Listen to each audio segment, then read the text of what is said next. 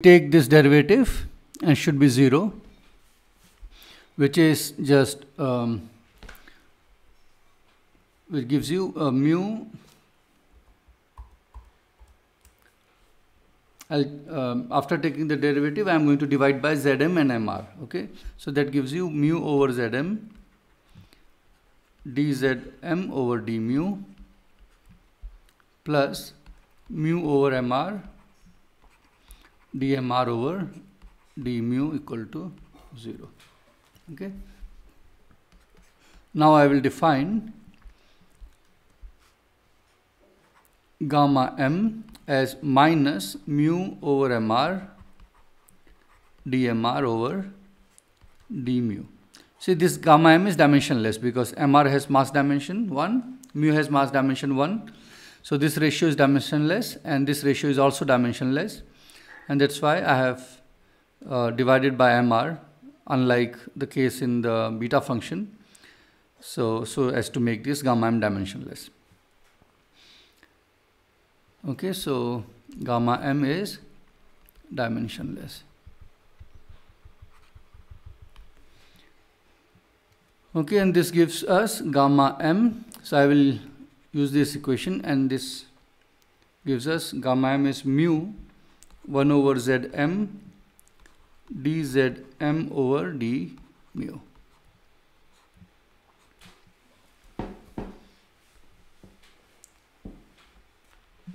Okay. Now again repeating very similar steps as we did for the beta function. Let's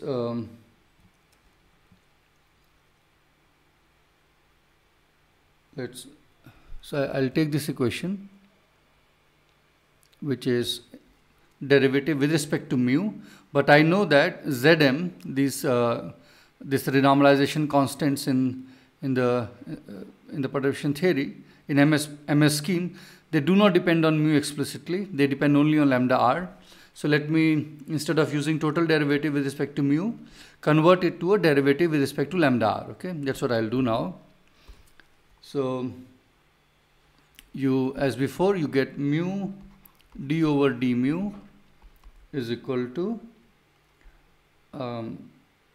mu del over del mu plus del over del lambda r, and then del lambda r over del d lambda r over d mu times mu, that is beta function. Okay, that is beta tilde. Or maybe I can write it closer. Plus del over del mr mu times dmr over d mu. Okay, and these will give you 0. Okay, when you add this thing on Zm, because again for the same reason, no explicit dependence on mu, no explicit dependence on Mr when you are working in MS bar scheme or MS scheme. Okay, so what do we get? We get gamma m. So here I am now substituting that. So mu d z over d mu I will replace by beta tilde times del over del lambda r, and then I get gamma m is beta tilde over Zm del Zm over del lambda r. Okay, so now I can take the derivative easily because everything is in the Z, everything is with respect it's just a function of lambda r and epsilon, so I can take a derivative with lambda r.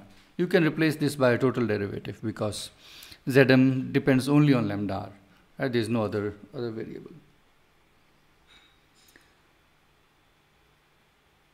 Okay, so now let's again do what we did earlier.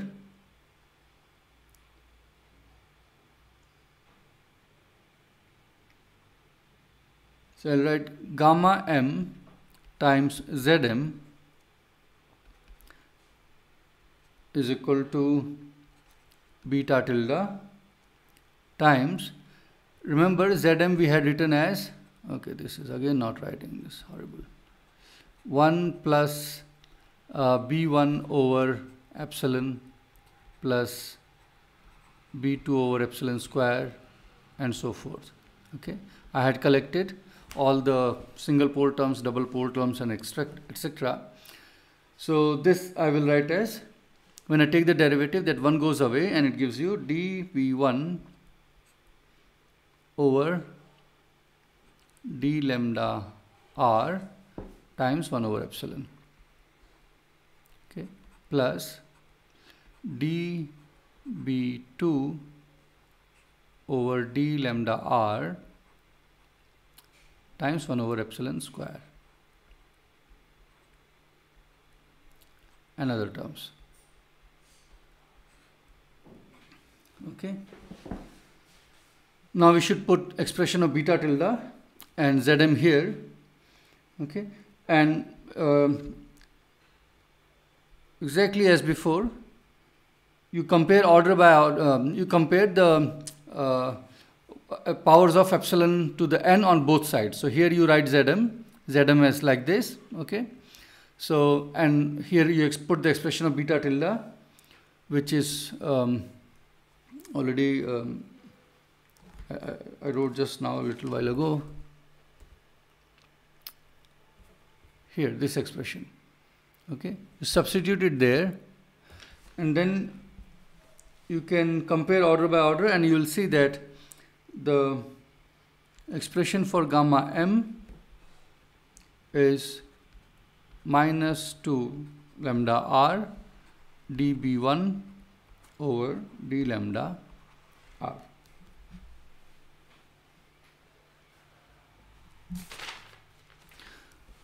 Okay, that's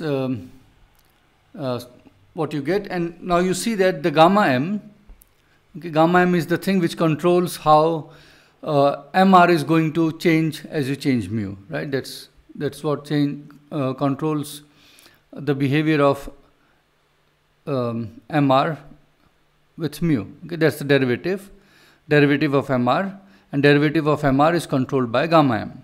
Okay, and now we have seen that gamma m depends only on b1. It does not depend on b2 or b3, meaning it is controlled by the coefficients of single pole terms only. Okay, very naively one would think that all the coefficients, whether it is coming from single pole or double pole or triple pole, they will contribute. So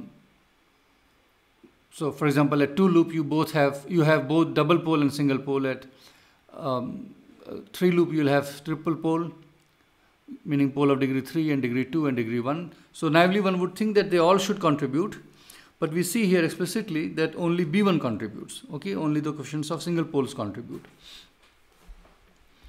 So now we can, that's a generic result. Okay, it has, we have not used the fact that we are using 5-4 theory. Okay, this is true for any theory. Now I will write results specifically for 5-4 theory. And of course you can do similarly for whatever theory you are interested in. So for 5-4 theory,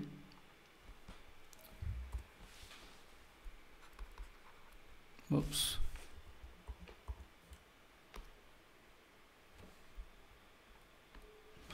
So for 5 to the 4 theory, okay, we have already seen that Zm is 1 plus 1 over 32 pi square 1 over epsilon lambda r plus order lambda r square terms. Okay, so right now I am going to give an expression which is true only up to order lambda r. Okay, because other single pole terms from order lambda r square order lambda r cube I have not calculated, so I don't have them here. So I will be using only this one. Okay, so Zm is this. So what is b1? b1 is this part, 1 over 32 pi square times lambda r. Okay, so gamma m is minus 2 times lambda r, okay, times this factor, which makes it minus 1 over 16 pi square lambda r. Okay, so we have also an explicit result for gamma m in this 5-fold theory. Okay, now let me make some remarks about the beta function. So here we had mu d lambda r over d mu as beta tilde. Okay, and remember that we are doing perturbation theory.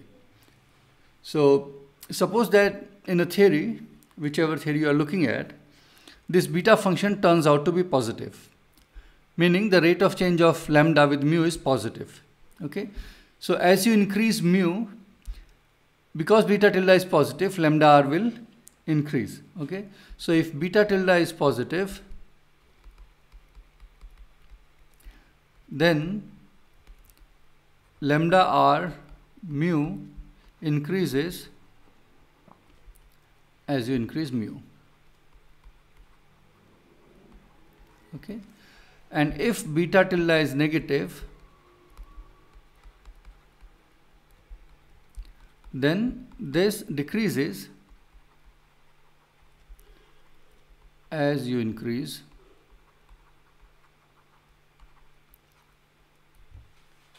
mu. Okay, and that is a very useful piece of information, because that can yeah, you'll see why it's important. And actually in a particular theory, in particular set of theories, you get beta tilde to be negative, and Nobel Prize was also awarded for showing that beta function is negative in those theories. So anyhow, one of the important reasons why one is interested in the sign of beta function is precisely why these coupling constants, how these coupling constants behave as you change the scale of, as you change the scale mu. And actually we'll see later in detail why this beta function would be, why the sign of beta function would be interesting for us. Okay, when we analyze more in more detail about the renormalization group equations. Okay, when we analyze how Green's functions behave as you change scales, and how they behave when you scale up the physical momenta. Okay, right now I'm talking only about the mu, which is non-physical. It's not a parameter really in your theory. Things should be independent of mu. Okay, but later I will relate things, the behavior of Green's functions, to the change of scale of physical momenta in the theory. Okay, and I will be interested in high energy behavior. So anyway, we'll see all that in the next video, or we'll start going towards that in the next video. And I hope you have an understanding of what these beta functions and what this gamma m are doing, and how they can be calculated in perturbation theory. Also, one remark, that suppose you calculate beta function and it turns out to be positive. Okay, like here in this case it is positive, so beta 1 is positive. So as you increase the scale mu, this lambda starts growing. Okay, but then that will not that expression you cannot use after a while, because once the lambda r has become large, sufficiently large, okay, or of the order 1, then you cannot use the perturbation theory anymore, because having a perturbation theory means that the parameter with which you are doing perturbation theory is small. Okay, meaning it makes sense to drop terms of higher orders in perturbation theory, and that you do because lambda r would be small, or the parameter perturbation parameter would be small. Okay, but as we see, if you are changing mu and it is increasing, then beyond a certain point lambda r would not be small anymore. So any conclusions that you draw from there when lambda r is not really small would not be really true. Okay, and you will need non-perturbative analysis for making any statements. But as long as you are in small lambda r region, okay, you can use such relations and conclude whatever you wish to, like whether lambda r is increasing with mu or not. Okay, so one has to be careful in not stretching perturbative arguments where they are not applicable. Okay, especially when couplings start becoming of the order 1. Okay, we'll meet in the next video and see what we do next.